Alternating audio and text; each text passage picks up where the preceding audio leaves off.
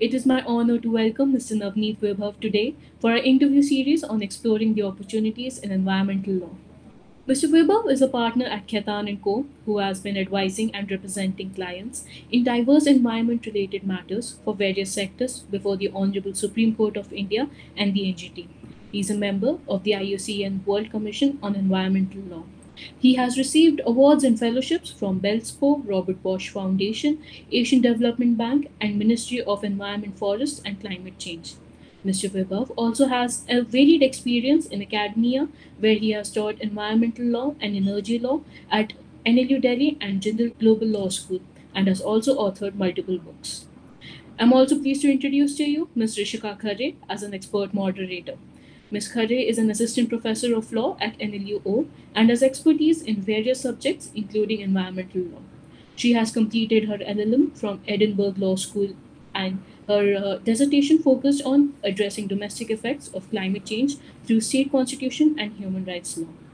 We also have with us today our faculty advisor, Dr. Sohini Mahapatra, who has been a faculty member at NLUO since 2016. Dr. Mahapatra has an expertise in various subjects, including animal law, and has recently published her book titled Non-Humans and the Law, an analysis of animal welfare and animal rights within the Indian legal discourse. Mr. Vibhav, we are pleased to have you with us today, and we thank you for taking out the time to talk to us and agreeing to guide young law students on the paths of environmental law as a career opportunity. Without Thank any you for further inviting ado, me. thank you so Thank much, you. sir. Without any further ado, I will now request Yashvardhan to take the conversation ahead with our esteemed guest, Mr. Vibhav. Thank you, ma'am. Good morning, sir. I would once again like to thank you for agreeing to do this with us. Good morning. So, beginning with the set of questions that we have, the very first question that we had was that if you could tell us about your first academic pursuit, how did you actually choose law as a career option, and what was your experience at Nalsar, Hyderabad?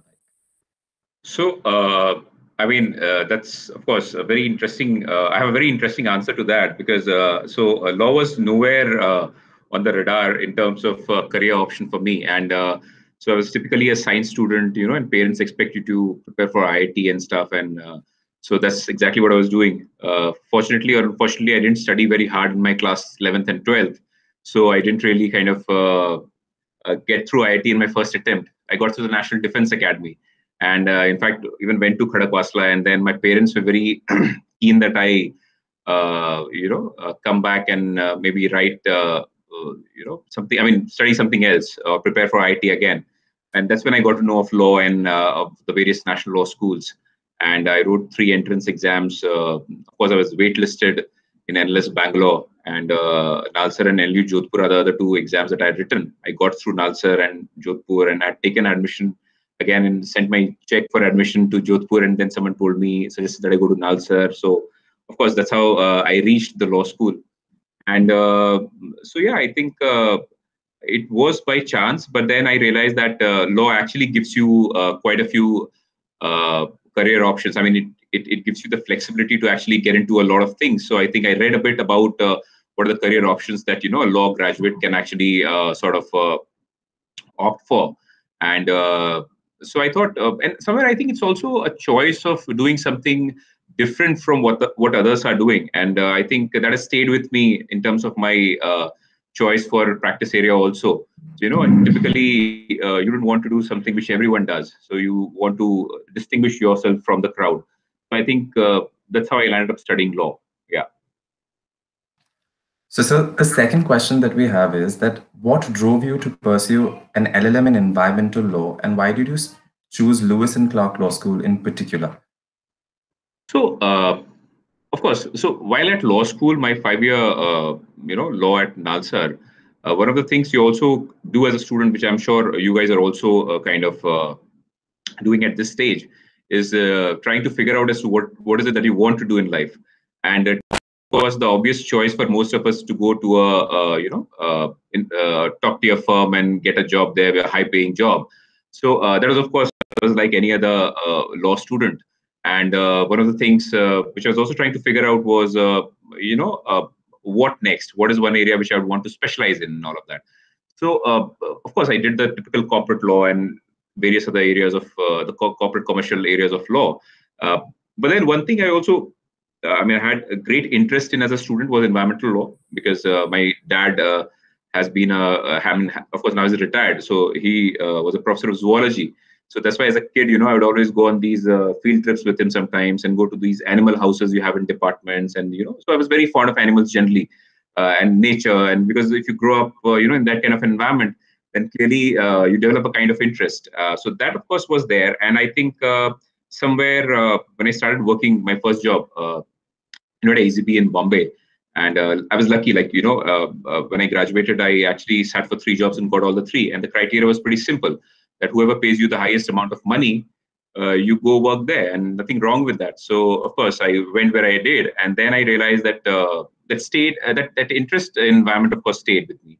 And I, fortunately, I was keen to. I also had this. You can say that somewhere I still had that urge to go and sort of like study for an LM after 5 years, because usually a lot of kids, they think 5 years is a lot of time. After that, clearly don't want to study. So I was still kind of interested. I saw the rankings. So I simply saw the Princeton Review rankings and the US News and Reports rankings, and I saw Lewis and Clark as ranked number one. And I was very clear that I want to do a specialized LM. I didn't want to do a general LM, which is what most people opt for, to also play safe and take credits from various areas of law. So yeah, I think the choice was obvious because it was the number one, and I thought, let me apply. If I get a scholarship, then of course that'll make my life easy. And I was also very clear that if I get a scholarship, only then I'll go. Fortunately, it worked the way I had expected. I got a scholarship, almost 100% scholarship, and so that's how I landed up there. And I had also done some research in terms of asking people, say academicians in the US and my seniors from law school, as to what would be a good choice if I want to study environment, energy, and climate change or something similar. And a lot of people who are aware of this area of law, they said that that's pretty much the best. I mean, it's consistently ranked number one or two in the US. So I think the choice was obvious, and of course I did my research, which every student should do. And I was just lucky. I got a scholarship, and got admission also. So, if you could share your experience at Lewis and Clark Law School, and how is it different from the Indian curriculum that we generally have?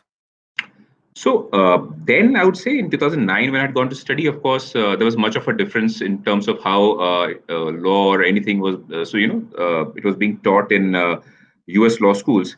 I think over the years, Indian law schools have also changed and improved, changed for the better.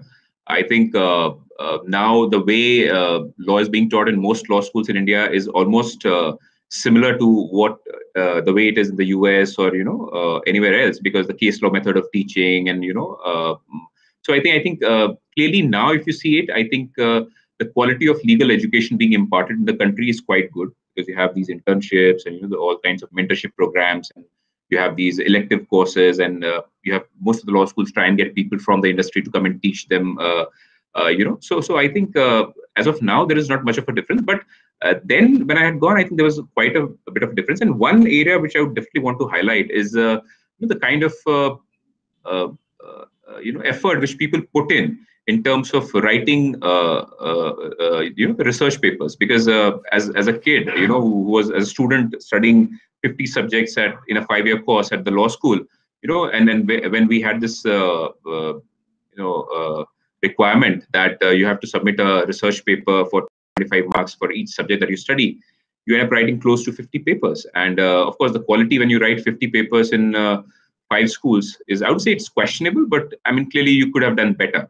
So, of course, when I was writing my LLM dissertation and all of that at the law school, there are quite a few things that I learned, in terms of that everything that you write, you reference, and how it should be very well researched, the originality of thought. And if you're even picking up some idea from somewhere, you have to acknowledge that, which we tend to not do many a times, which is, of course, in many ways unethical also. So I think there were quite a few things I learned, and I think that has clearly helped me thereafter in the profession also. So even now, of course, when you write these columns and stuff in the newspapers, you don't have like heavily reference everything.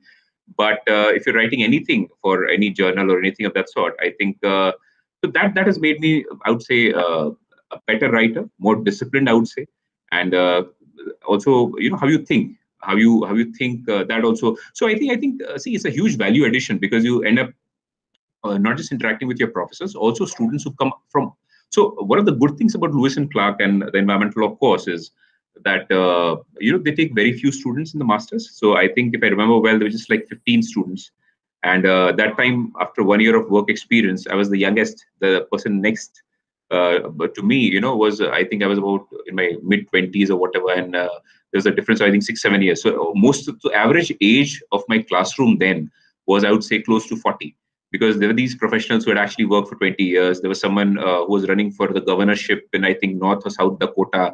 So you had such people coming in who are very experienced, who have seen life, who've seen the profession. So it was a very enriching experience in terms of the classroom experiences also.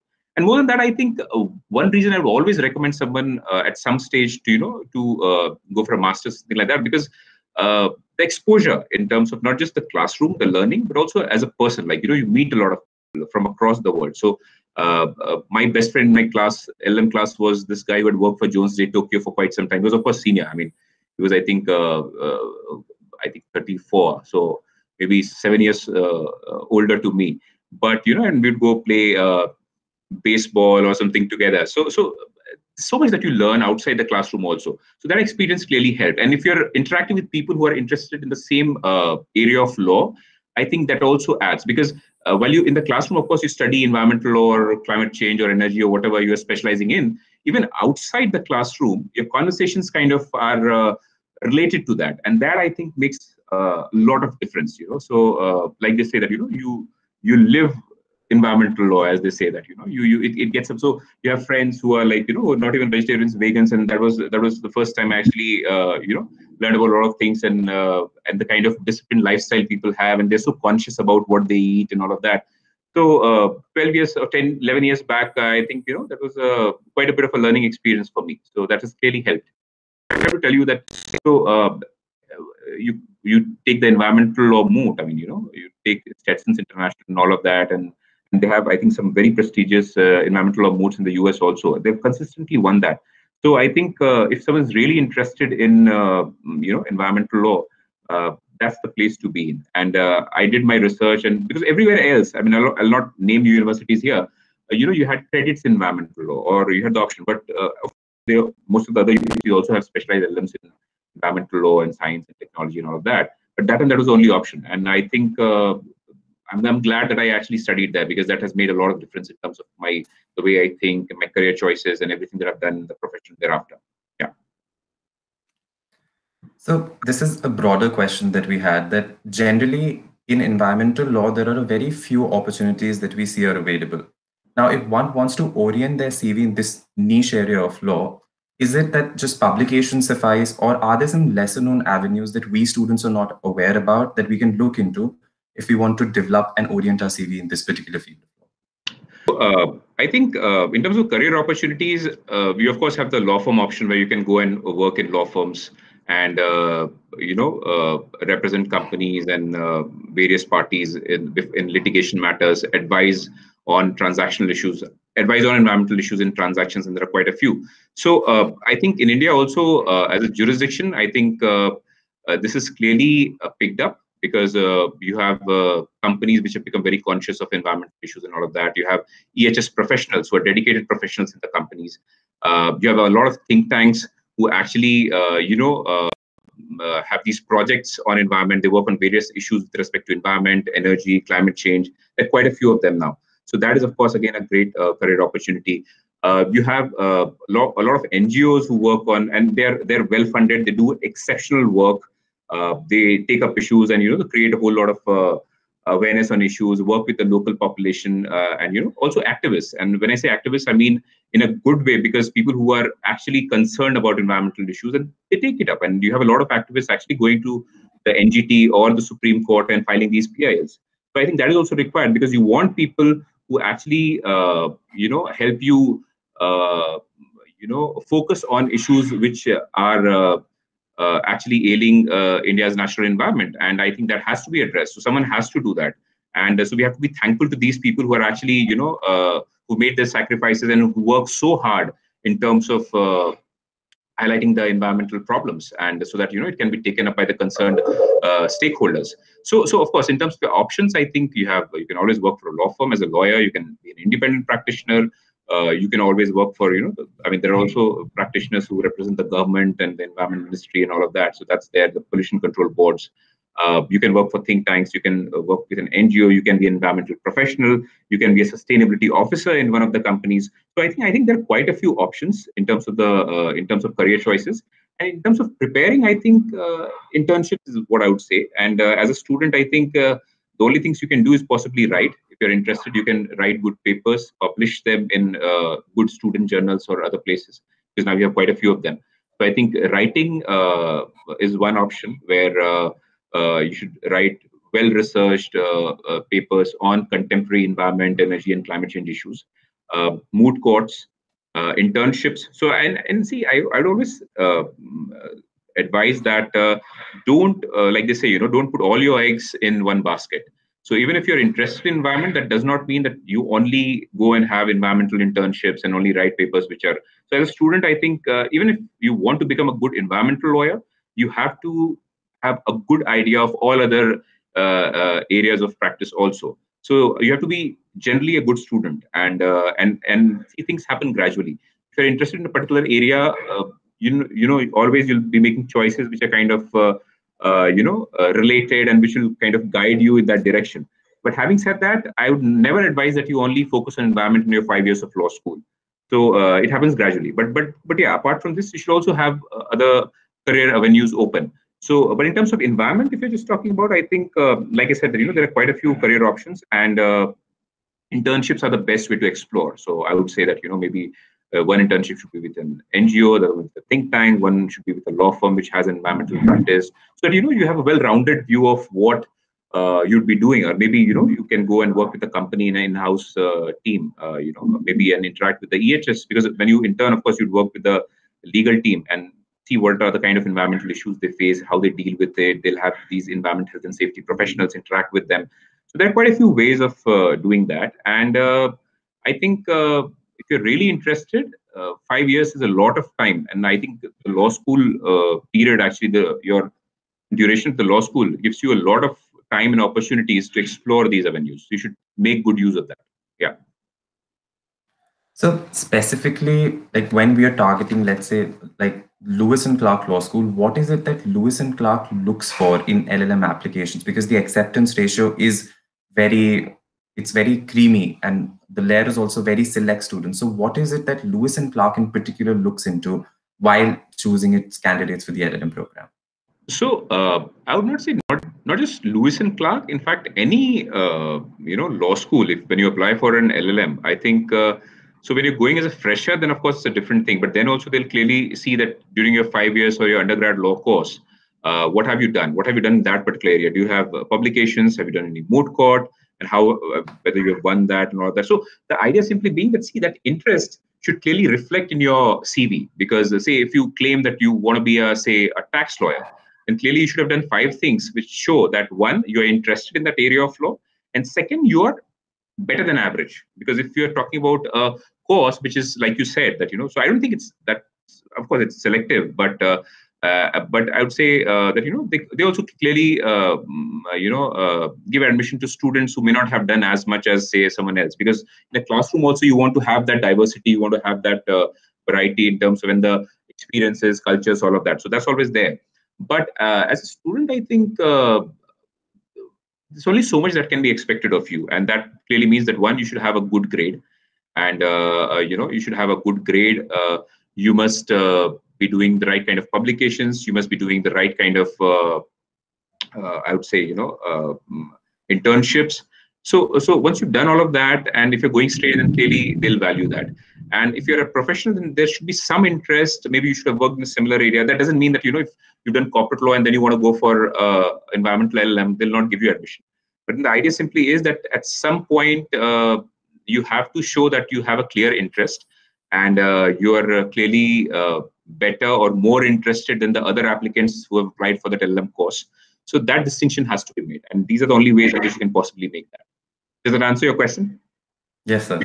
Yeah. So transitioning from the academic part and how one can orient their CV, coming to basically the career angle of environmental law.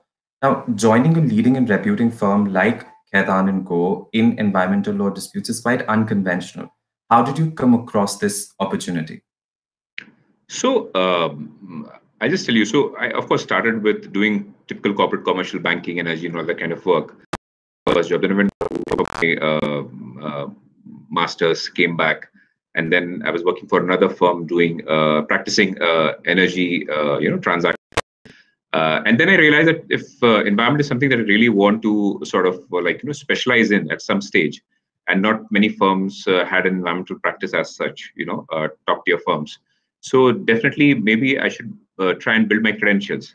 And so of course, and I didn't have any too many examples, which I could possibly follow. So I thought the best thing I can possibly do is build my credentials, and I thought teaching was the best way to do that, because I always say this, that if you want to learn a subject, I think the best way to do that is also teach, because when you try and teach, you learn it better and you are better prepared. So I think I went back to teaching. I taught at a national law school for about 2.5 years. Then I taught at a private law school, and then of course I realized that now is the time to actually go back to practice, because the practice has actually picked up, the practice of environmental law. So I joined a law firm. I worked there, and then again I joined this current firm as a partner, where I've been working for 3.5 years. So so to say that, I straight away came here when I said that I wanted to practice environment, and I started doing that. That's not how it is, because in the last 12 years after I graduated, I have clearly worked on that gradually.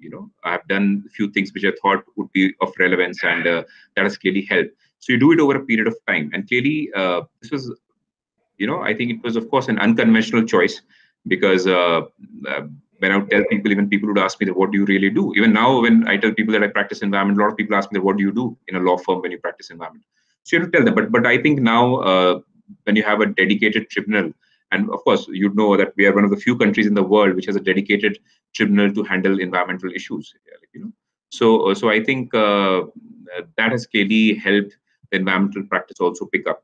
And I think for a country like India, it's very important that you have an environmental law practice. So I think you could say the timing, and of course the fact that there is a general uh, collective consciousness, and people have become more conscientious about environmental issues and all of that. So that has helped.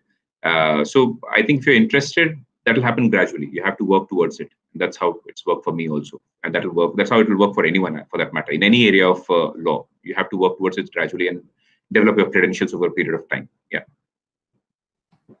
So, in continuance with our previous question, how does an environmental law practice generally pan out in a law firm setup? And specifically, is there something that our viewers should keep into mind if they're planning to develop their career in environmental law vis-a-vis the corporate setup?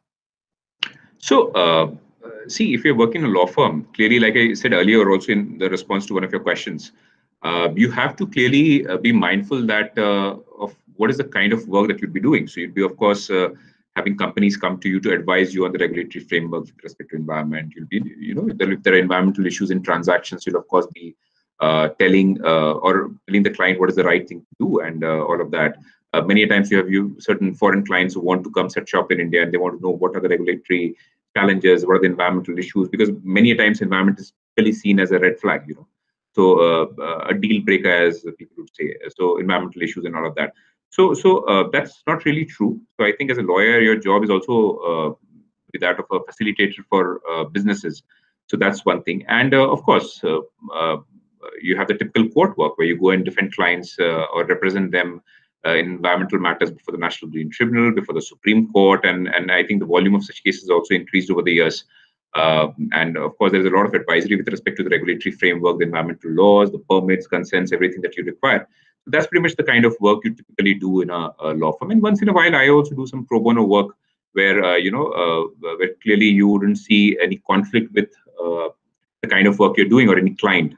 So those are certain I would say limitations, but I think you have all kinds of opportunities. So that I think sums up what I want to respond in terms of. Yeah. So the next question that we have is that in the limited reading that we have done is, in that we have seen that there is a growing use of alternate dispute resolution mechanisms in settling environmental law disputes. Yeah. How have you, in your experience at Khaitan and Co, seen this transitioning? So, at least in my experience, and I can only speak for myself, not for my colleagues and others, is at least as of now in India, you don't have too much of alternate dispute resolution mechanisms coming in, because typically these are all regulatory kind of matters, and you have cases before the NGT and the Supreme Court. But what I can definitely tell you is there are a lot of environmental arbitrations which have started happening outside India. So for any of you who are actually reading about it, I think that is one area. I mean, in the next few years, you'll see that happening in India also. So as of now, I think India is still warming up in a lot of ways to this particular discipline, this area of practice. It will happen gradually. So if you see lawyers in Australia and other places, some of the UK firms, they actually do a lot of work where environmental issues are predominantly involved. Arbitration work. That's what I'm saying. So and also like mediation, all of that. So in US, I know as a matter of fact that there's a lot of work where you have these alternative dispute mechanisms involved. So India, I think maybe in the next few years, not right now. So the last question that we have from us students is that the general perception is that environmental law is an activist subject. And generally what people perceive is that environmental law is antithetical to the corporate setup. And this is what we understand not true. And how can we change this narrative that these two are not antithetical to each other? So I'll tell you, and this is a challenge which I also face. Like a lot of people, they'll say that, okay, you are the lawyer who actually represents the dirty companies, and you're not doing good to the environment. So I think that's simply their ignorance, is how I put it.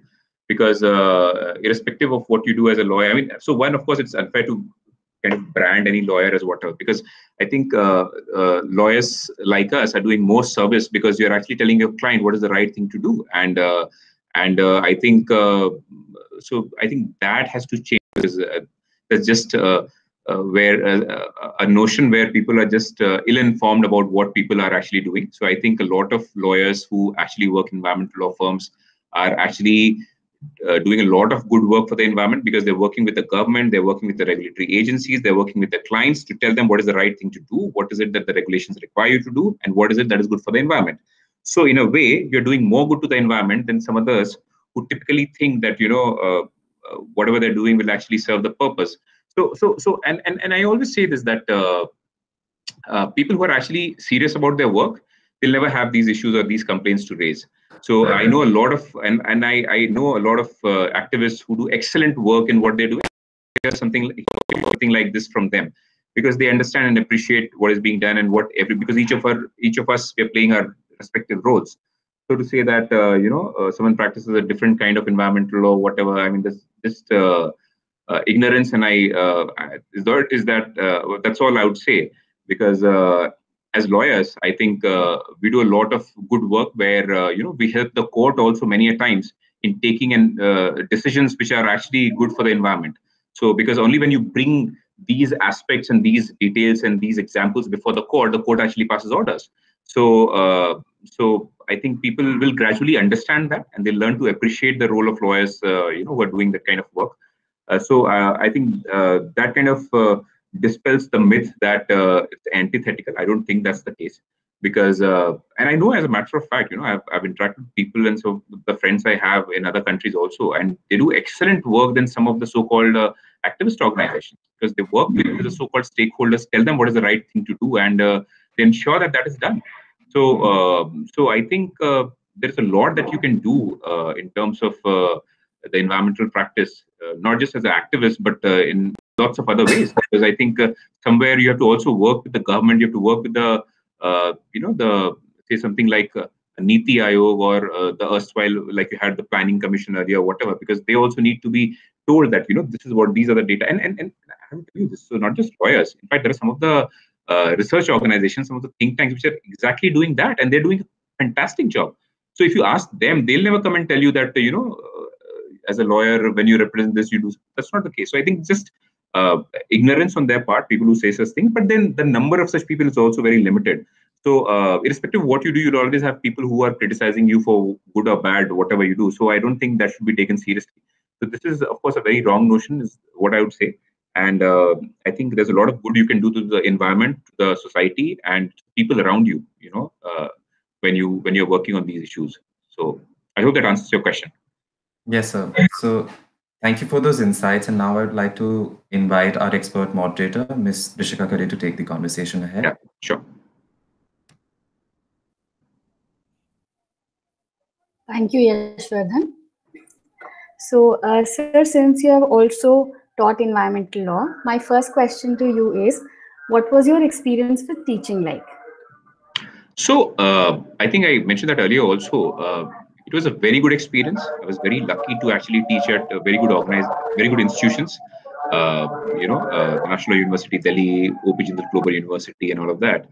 So great institutions, and I had a good time in terms of you could. So I always say this that as practitioners also we should be teaching once in a while, because then you actually tend to, I would say, learn and unlearn a lot of things, unlearn a lot of incorrect information possibly that you may have, and learn a lot of things, a lot of development that has happened. So, and also if you enjoy teaching, I think you should definitely teach. So, to answer your question, I think the teaching experience that I had was helped me greatly in my career also, because there are a lot of areas which typically I would not be practicing, but because I have taught it, I'm aware of what happened, what's the relevant law and all of that, so that helps.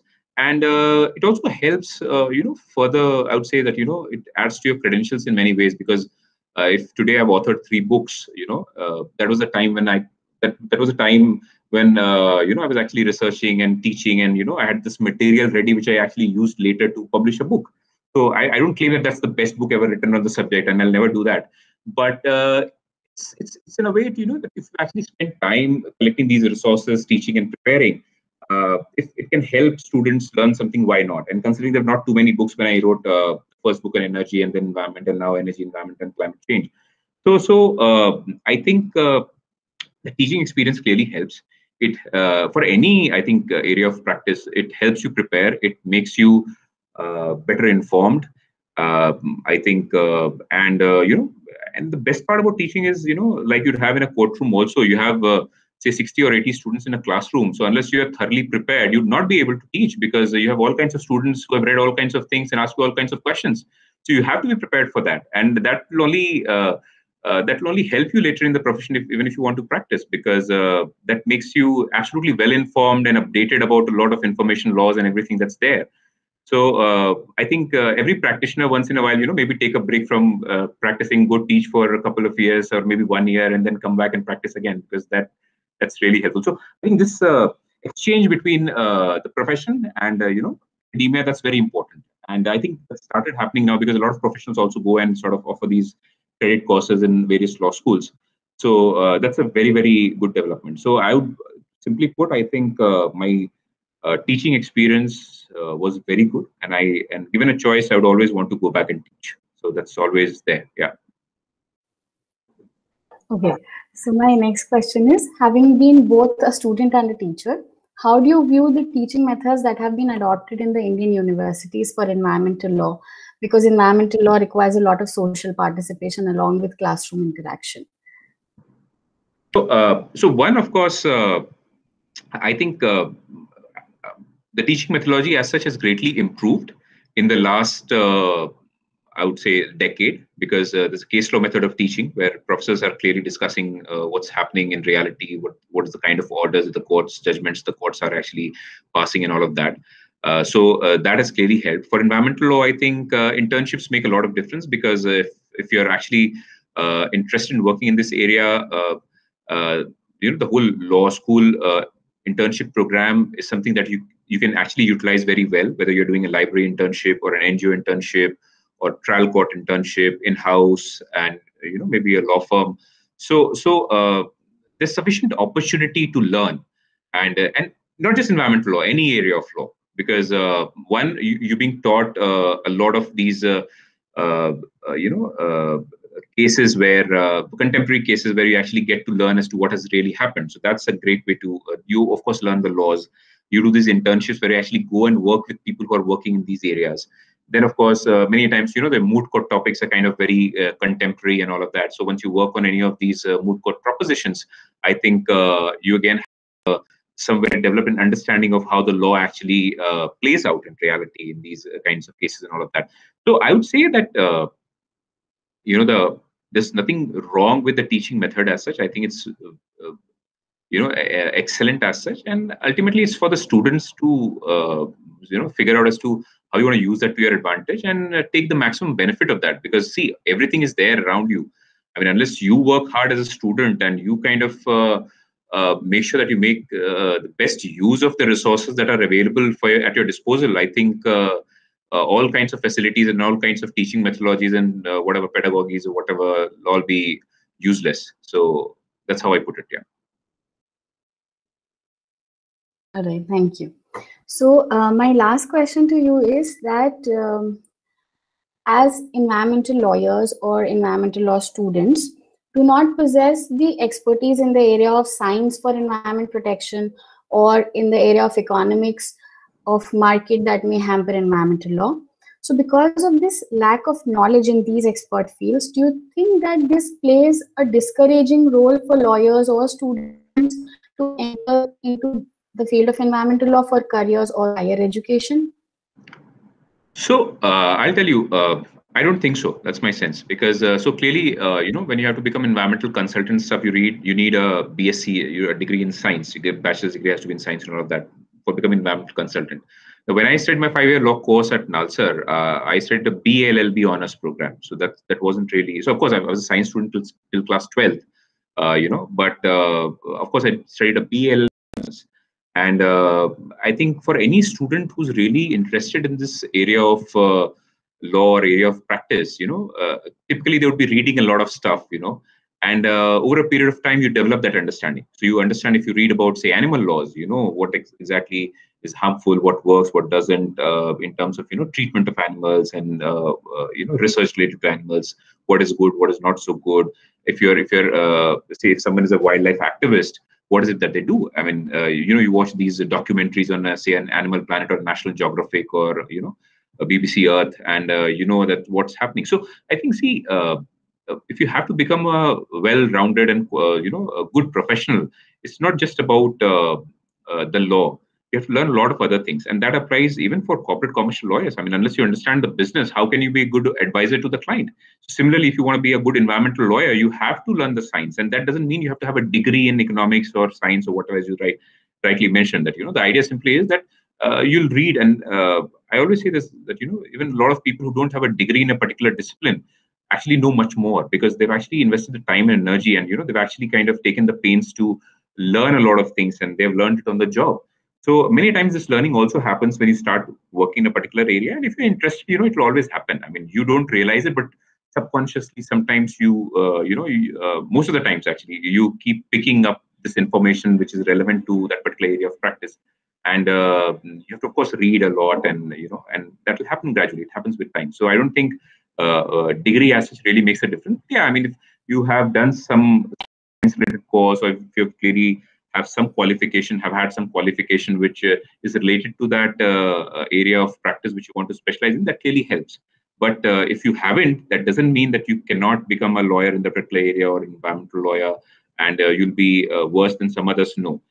I know a lot of people, and of course, all of us read such stories on social media, that a lot of people, out of sheer interest, they actually did a lot of things and became much more qualified and better as professionals than a lot others who actually had degrees in that.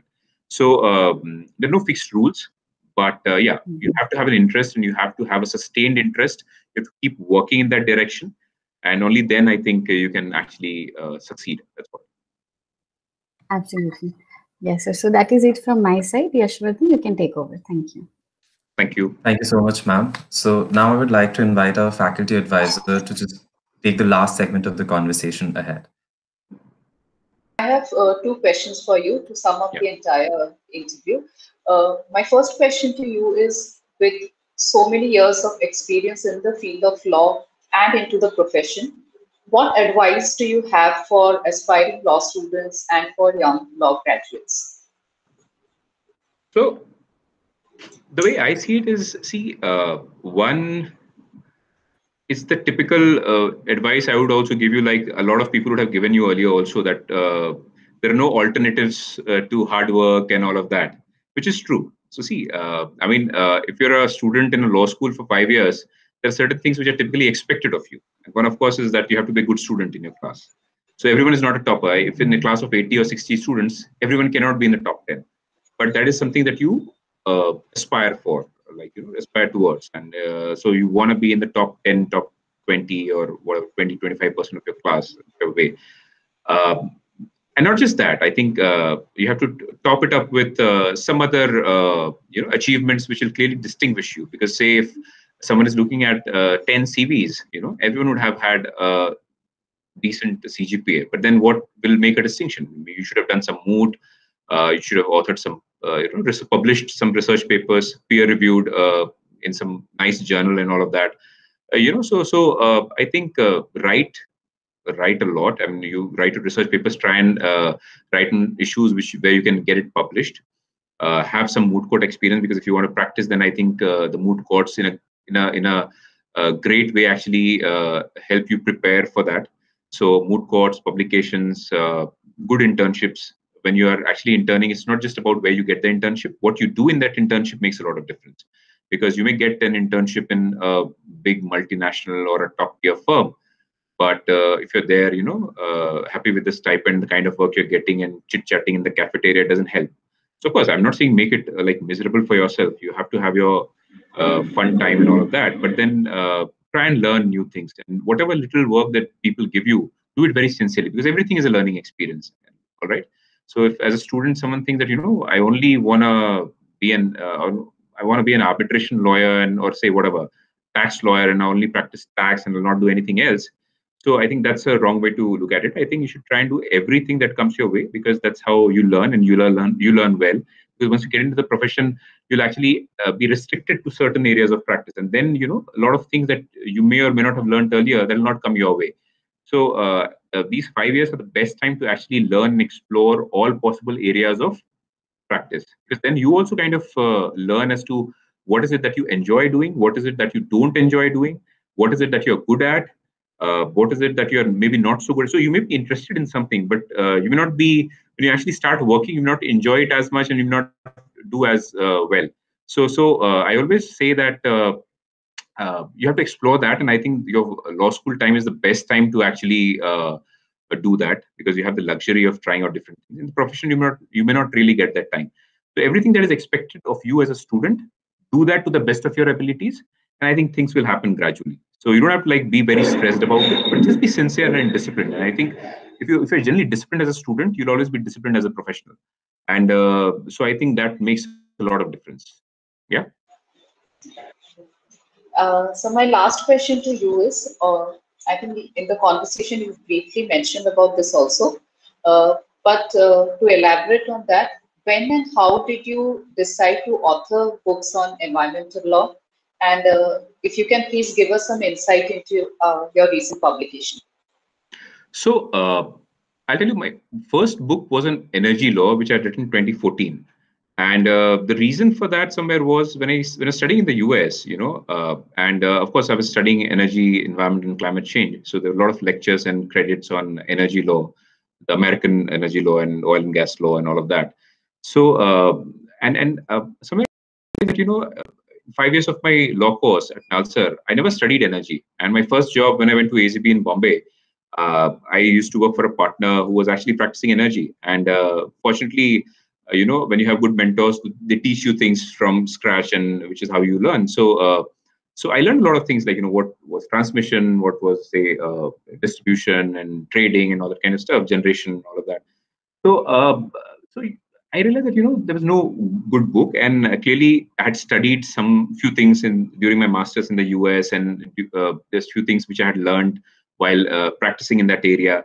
So I thought maybe why not sort of compile that and write a book. And when someone, and that was also a time when I was teaching, and someone approached me, one of the publication houses, do you want to write a book? And I said, this is the topic, and they readily agreed, because there wasn't much. So it wasn't the best book available on the subject, but it was a good book which actually gave certain insights to students, because I think the idea of any good book is not just to give you all the information. It's also to sort of have you initiated that, these are, so one, just a desire to actually publish or write a book. All of us at some point, you have these bucket lists or whatever, that few things that you want to do in life. So maybe somewhere I had some thought I should also write a book, and gradually I wanted to write something which the publishers were interested in, so that happened. Then, of course, I wanted to write one on environment because I taught environmental law for quite some time. I had the material and all of that.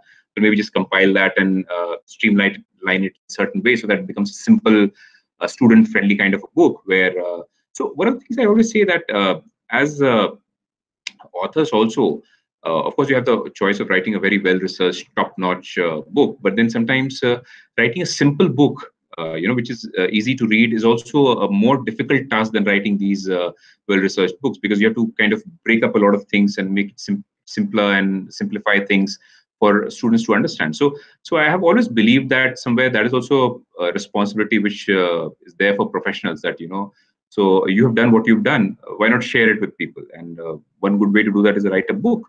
And also, when you write a book, you research on the subject. So there are a few things which you also learn as a professional. So none of us are real experts in whatever we're doing, because we're constantly learning. That's why, like they say, as lawyers, we practice. So I'm still practicing. So I think writing a book is a good idea. And one for anyone who's interested, I think first you have to figure out what is it that you want to write on. Just check if there are books available on the subject. What is it that you are really going to do different from what is already there? And if it's already there, then you don't really want to waste your energy writing something which is already there. So, and also you have to know your strength in terms of is it really a topic where you can add value? So, so I think, yeah, I mean, the way I see it is as academicians, and so a lot of people, when they do their PhDs, they publish their PhD thesis into a book. So that is, I think, a great way to get a book published. Also, otherwise, if you're teaching a course, I think you have sufficient material to write about that. And if it's an area of law which is emerging and students would be interested and clearly will help them, why not? So I think initially it was just a desire to write a book, and then I realized that I have the material, so it gradually worked out. So yeah. So what is your most recent publication, and is there something that you're currently working on? So I think I just published a book. It's come out this month. So right now, honestly, so as lawyers, like once in a while, you write these columns which are published in newspapers and all of that about recent developments. If you ask me right now if there's any column I'm working on, no, because many times if there's a judgment passed, certain media houses actually approach you that why don't you give a court comment on this particular development, and sometimes if there's something which is really uh, related to your area of practice and you think you should write about, that's when you write it. So in terms of, since I've just used the time during the lockdown to publish a book, so that's just come out. So I think right now I'm not focusing on writing anything because of course you have your work and other things also to do. So that doesn't really give you much of a time, especially if you're busy in a law firm, then it's also difficult at times to pursue these interests. So that's, of course, this lockdown was a great opportunity because so that helped. But otherwise, I think there's a lot of writing that happens in terms of these columns and comments and quotes and all of that. That is something we always do. So that doesn't really kind of require much of a preparation, because when you're working in a particular area, you're kind of aware of what's going on, and that clearly helps. So yeah. Thank you so much, sir. I request Yashvardhan to please take over from here. Thank you, ma'am. So now I would like to invite a convener, Ms. Ayushi Hatwal, to please give the vote of thanks. Hi, sir. I think we've had all our questions answered and all our queries resolved. I am sure that the experiences that you shared with us today will most certainly benefit all the young lawyers who intend to pursue this field. And I would like to thank you on behalf of the entire society for agreeing to join this session with us. And I really hope we get the opportunity to interact with you again in the near future. Thank you so much. Thank you. And I think it was very nice of you, one, to invite me. And I really hope I've answered your questions well, because sometimes, I'm not sure, because the students also have certain expectations when they ask certain questions. So I hope I've answered it well. And I think if there's any way in which we also as professionals can help guide or mentor students, I think it's always a good thing to do. And it's a good break from your usual work. So thank you for having me. And it was a pleasure chatting with the students and the faculty members. Thank you very much.